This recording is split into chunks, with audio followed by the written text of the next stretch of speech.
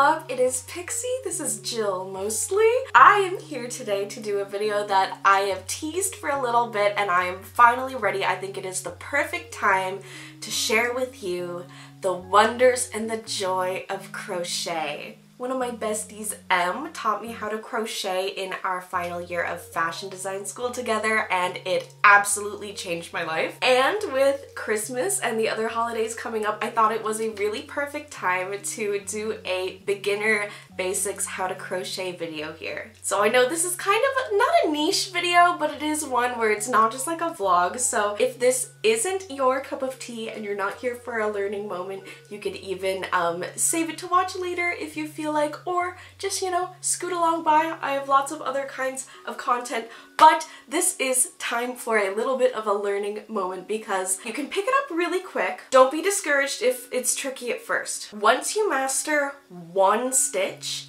you can make almost anything. And it's excellent for gifts. Since I learned how to crochet, so many of my gifts to people have been crocheted. It is cost effective, it is loving, and it can be super custom. You can make like exactly what someone wants. It's also so versatile. You can make homeware like blankets, pillows, rugs. I have a crochet rug right beneath me, wall hangings, coasters, and of course wearables, skirts, bralettes. Like not just winter things like hats and scarves and mittens, like I've made like a little little two-piece bralette mini skirt moments. The sky is the limit with crochet, so this video is going to be one that I do with timestamps. I'm gonna figure out how to do that so that you can skip along in case you already know some bits and bobs or you want to come back and rewind. Also, don't be discouraged if you struggle with the motions at first. I promise once it clicks, you are flying. When Em was teaching me how to crochet, I was like laughing hysterically at first because I just couldn't get it. And the second it clicked in, I was like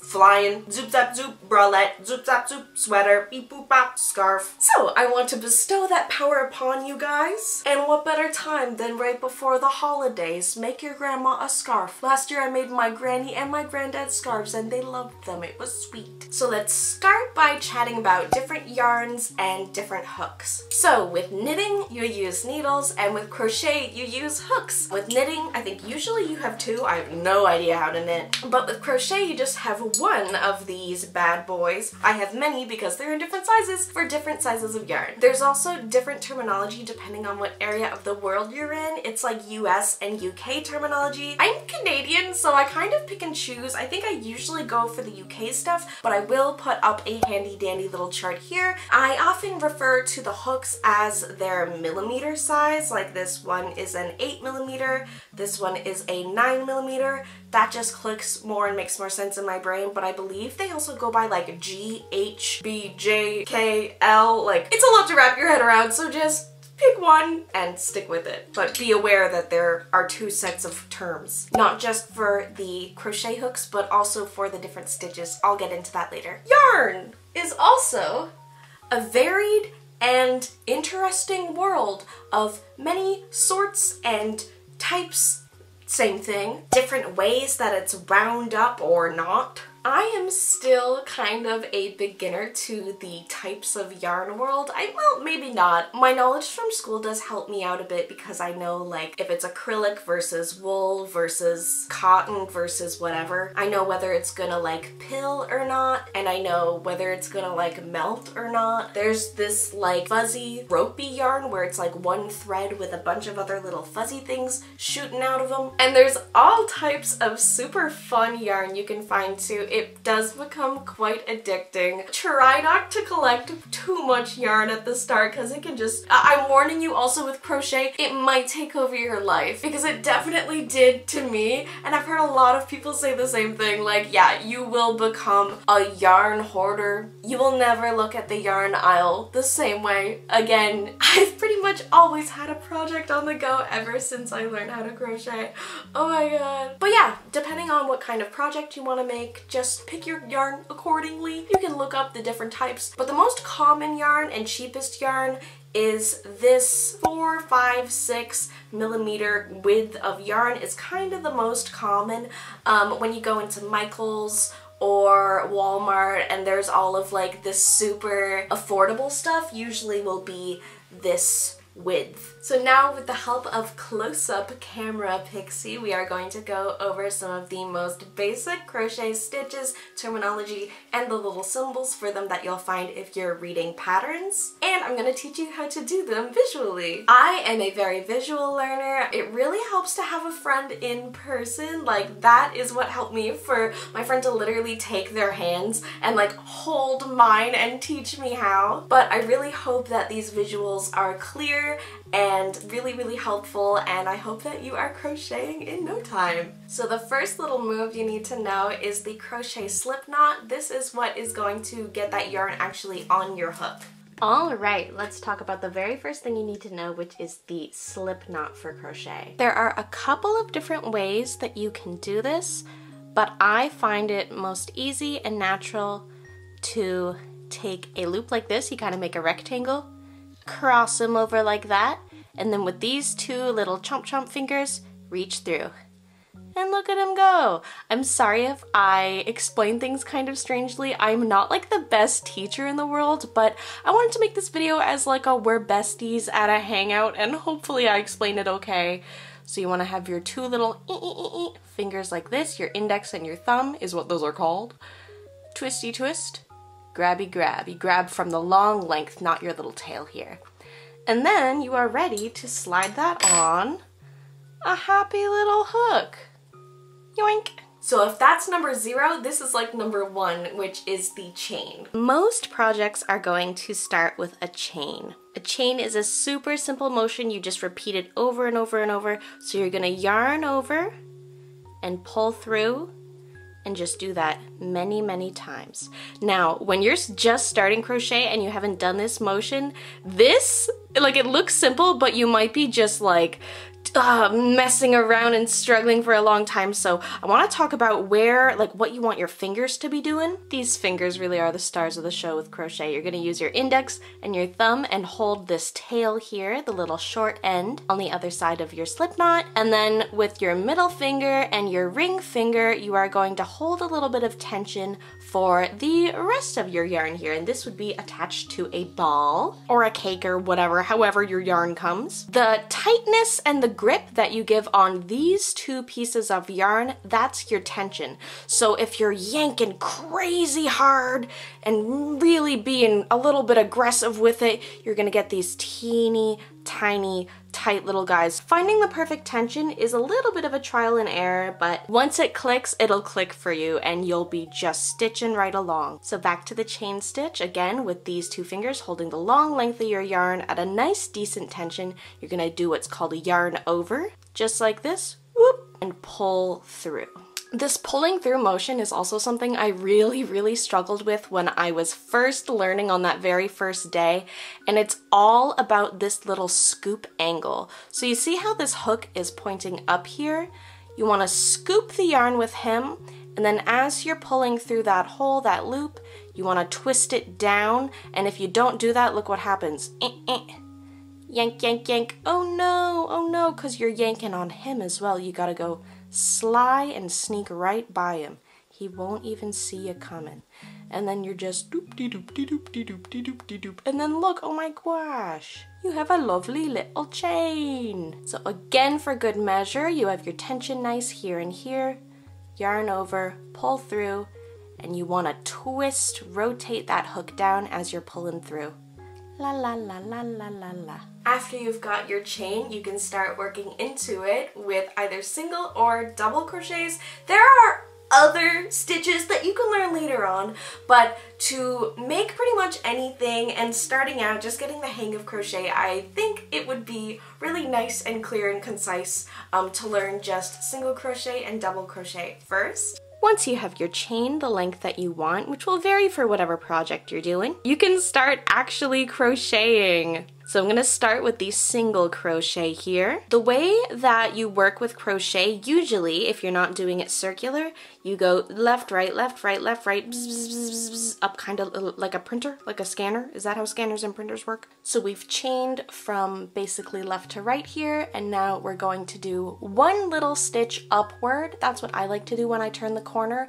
I don't think you necessarily have to do this, but I like to do it just to match myself on the same kind of height. If this is confusing at this stage in the game, do not worry. But basically I'm gonna do one extra chain to be my little turning friend. And then I'm gonna start on my first single crochet. So basically all different crochet stitches are just different combinations and numbers of looping over and pulling through. And you guys have already done that if you've done everything I've taught in this video. So to do a single crochet, we're going to start working into this line of chains. The chain is basically there just to get you something to crochet into, and then after you have your first row of crochets in, you just crochet into that row of crochets. But it's basically the same system. So if you see all those little V shapes there, all those little holes in between where those two lines of yarn meet in each chain, that's where you're gonna want to crochet into. Single crochet happens in these steps. So you're gonna go in, yarn over, pull through, yarn over, pull through both. So insert your hook through that hole, yarn over one, pull through, yarn over again, and pull through both of those. And now instead of holding your tail with your thumb and your index finger, you're holding that chain, and then your middle finger and your ring finger are the ones holding the tension on the rest of your yarn. So again, you go in first, boop, yarn over, pull through, yarn over, pull through. It's also easier to see that little hole there and to work your stitches in on lighter color yarn, I find. So I wouldn't necessarily start with black yarn or super dark like green or purple. Any dark colored yarn is going to be a little bit harder to see what you're working with.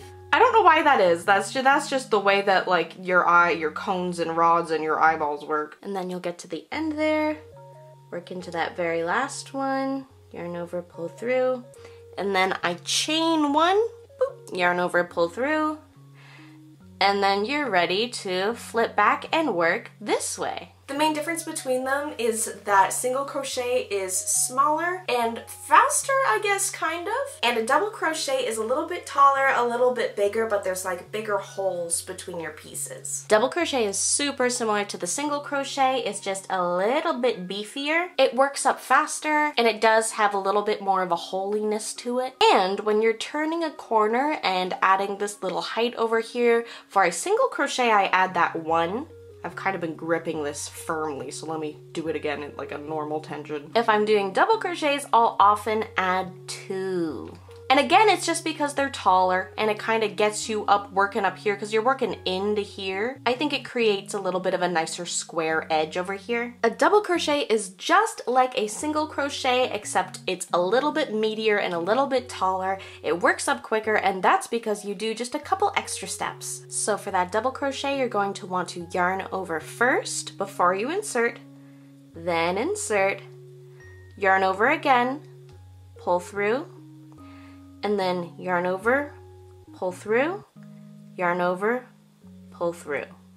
Does it seem like a lot of steps? It might seem like a lot of words, but I promise once you get this in practice, you're just flying and you're not even thinking about it. There's something called a half double crochet where you yarn over, insert, yarn over, pull through, and then you do 1 yarn over and pull through all of those 3. It just depends on whatever your pattern calls for and whatever kind of effect you want to get in your finished piece. And there we've got a nice line of single crochets and then double crochets. And you can see at the top there, yeah, you always end up with that same kind of V-shaped chain stitch, similar thing going on, and that's just what you work into. But yeah, you can see here in the doubles, there's a little bit of a hole in between, whereas in the singles, it's a bit more meshy. Another really fun, awesome thing about crochet I should definitely mention is undoing your crochet or frogging it. But basically, crochet is extremely easy to undo. you just yank and you get all of your yarn back. Look, it's all gone. Boop. I love, love, love, love this about crochet. It's great if you are inconsistent like me, and sometimes you have other parts of your brain that like to come and try their very best, but they have tension that's all off and it's just wonky and disastrous. It's super easy to rip out. And it's also great if you start a project and then don't finish it and then you need that yarn. That also happened with my last project, and I was able to salvage some from an unfinished blanket I started. There's also something called a magic circle, which is really, really handy if you are doing things in the round. That's great for things like hats. You can crochet berets, stuffed animals, or anything just with like a circular shape, hearts, flowers, spirals. You can do all kinds of fun stuff. The last thing I want to show you guys is how to make a magic circle. I actually didn't understand this for the longest time when I was learning crochet. I thought it was just a slip knot and then you work into it in a circular way, but no, because that circle slip knot is not as adjustable as this magic circle. I made a lot of flowers with yellow circular centers, and for a lot of them I didn't do this proper magic circle technique and I really regret it, so definitely learn this and heed my warning. This is something I found really confusing and hard to get the hang of until I saw this little X over the fingers trick that really just made it make sense for me. So I take my yarn, I do a big X like this. It's kind of an X over here and more of a V here because you want to go under this first yarn and over that second one and grab that. And then that's your magic circle. From here you can chain a couple and do some double crochets. So I just double crocheted 6 into here. You can pull the tail of your magic circle and it will go super tight. That is the magic of the circle. And then you just slip stitch into that first double crochet. And that is the magic of the magic circle. This one probably could have done with 8 in that circle, but yeah, you get the gist. And look, now it's just yarn again. I love that. So those are the most basic building blocks of crochet. You can make a lot with these few stitches. And fancy things like my wiggly rainbow skirt is just double crochets in like different amounts. The scalloping on the rainbow bralette is also just like different amounts of double crochets. It's just the same thing over and over and over and over and over. So if you like repetitive hobbies, things to do with your hands, it is an amazing like fidgety thing when you're sitting watching a movie, and it's productive and rewarding and you end up with a thing after. So not only does it keep your brain and your hands busy, it's a really great like fidget if you are neurodivergent or whatever, then you end up with like cute stuff. It's just win, win, win, win, win, win, win. But I can't go yet because there are a couple more important things that you need to know to actually finish your project and have it looking all clean and nice. That is tying off, weaving in, blocking, and just a couple other little tricks. So when you're working on a project, and especially if you have multiple different colors of yarn in a project, you're going to end up with these things called tails, which is the end of your yarn after you tie off. And in tying off, you just remove your hook from your loop and pull. I think. I'll do the close-up with my hands and make sure I got that right. And after you've tied off, you need to weave that in. Unless you're doing some sort of like tassel-y extravaganza, but most of the time you need to weave in. So you're gonna need something called a yarn needle. You can get these plastic or metal. You can get them from, again, any craft store, any yarn aisle. They usually come in a pack with a couple of different sizes. These are fun little colors. I had metal ones and I lost them. They're kicking around somewhere. It's pretty much as simple as it sounds. You're just gonna thread the eye of the yarn needle with your tail and weave it in somewhere inconspicuous. Depending on your project and what the crochet pattern is, you might have to get a little creative. Like on that rainbow bralette, I had to do it in the scallops. But my tip that I wish I knew when I started is that you definitely don't want to just weave it in one way and say goodbye, because those tails as it gets pulled and worn and, you know, just used and loved over time,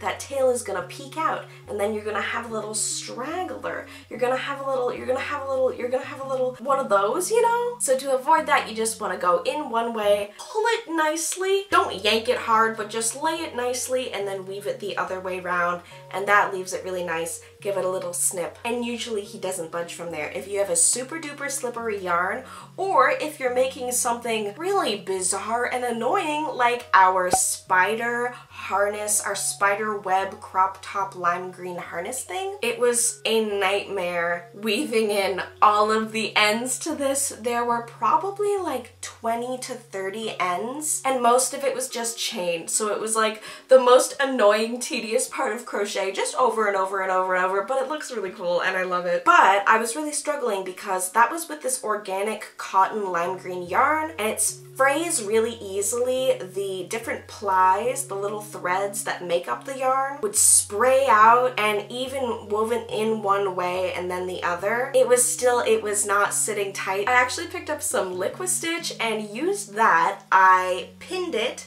to a foamy puzzle tile thing, so it was laid out flat, and I used liquid stitch and a brush to painstakingly comb in and just smooch and tuck into bed and paint over all of those little ends with liquid stitch. And I have practiced in that, performed in that, and filmed multiple TikToks in that, and it has absolutely stood up. It hasn't frayed at all. I'm actually really amazed, and it doesn't feel crunchy or anything. I remember being like 13, making my entire cosplays with liquid stitch, like not sewing, but just like if a seam was this, I would just spray that glue on, just glob, and just smush and be like, that's a seam. But this is a great intended purpose for liquid stitch of just a little tiny tuck-in. Yeah, that's my little tip from you. Actually, I can't take credit for that tip. You know, the joy of crochet is that I found that tip from Googling my woes, and it was like 2008 yarn crochet forum website, and like these sweet Kathy Dennis is like sharing her tips with like Roberta, like sweet old ladies on like an old yarn forum. That just made me happy. So thank you for the tip, it absolutely worked. Now I'll share it to you guys on my own grandma blog. The last step in any crochet project, and you don't have to do this to all crochet projects, but this is called blocking. Blocking is usually the process of using water in some capacity, whether it be fully soaking it, spraying it, or steaming it, and then you pin your project to a foam board, usually like this. You can get boards specifically made for blocking, but I use a big foam puzzle piece like this, and just some normal classic sewing pins. I suppose these could rust if you're doing like a really intensive block, but I haven't had that problem yet. You can get these fancy wooden dowel things as well for blocking, and blocking boards that have little like peg holes in them. And this is just to keep the shape of your project, especially if you're doing something like granny squares, coasters, rugs, blankets. I haven't blocked most of my wearables because I don't find it very necessary. I don't really want it to keep like a perfect square shape or anything, but my flower rugs absolutely needed to be blocked. I fully soaked them and I pinned them all to those foam mats, and it was really, really great. It helped kind of smush them into place. If you guys have any questions at all, or if I explained anything poorly or got anything wrong, please don't hesitate to comment down below, or if you have any additional tips. I am not an all-knowing person. I am kind of still, I feel like a beginner. It's been years and I've made like a bunch of stuff, but like, I don't know, I feel like I might get some of the lingo or terminology wrong, but I just wanted to share the joy of crochet with you, especially before the holidays. Some really excellent holiday gift ideas. If you learned to crochet from this video and you're like, what can I make for my uncle or my grandma or my secret Santa? Coasters are amazing. Scarves are also really easy. It's just a big rectangle. I made a plant hanger that's like macrame, but it's actually like just a crochet chain and like tied together. That was super fun. I made a little book cozy for my friend, which is again just a rectangle the size of like a pretty normal book with like a little drawstring, which is just a long chain with a little tassel on the end. I have a tassel tutorial and another video in the pom-pom jacket video, baby. Learn how to make a little tassel. The world is your oyster with crochet, so I hope you go forth and stitch and send me on Twitter or Instagram or TikTok or wherever. Just comment it. I guess you can't comment photos here. Can you imagine if YouTube comments had photos? Oh no. Yeah, I'd love to see your projects and stitch away with me. This video's featured confetti club member is Loafing Around the Bakery on TikTok, who did this wonderful art of me. I love when you get to see the speed paint. It's like a little look inside. So cool. This is based off of a TikTok that we just posted. Oh my gosh, I'm losing my voice. Yeah, this is the absolute cutest. I just adore it. It's so cool. Your style is so cool. And I love how it translates to the Powerpuff Girls, the friggin' belt, the friggin' weapons, the big hammer. I love this. Thank you so much. Thank you so much. And this video's, oh, what am I doing? This video's Pixie Loves feature is Citrus Malicious. Citrus Malicious is a really lovely TikToker. They do a ton of Gyaru content. They've been really pumping out the Gyaru content lately, and I just think it's super cool, inspiring, and I love seeing what they've been up to. They post really frequently, and like their content is awesome, so I really think you guys should check them out. I think you would love. Gyaru has been making a major comeback. It has been for a long time, but like it's happening. It is now. So I think you guys would love them. Go check out. I love you guys so much. I will see you in the next video, which is not this one, because this one's over. Bye!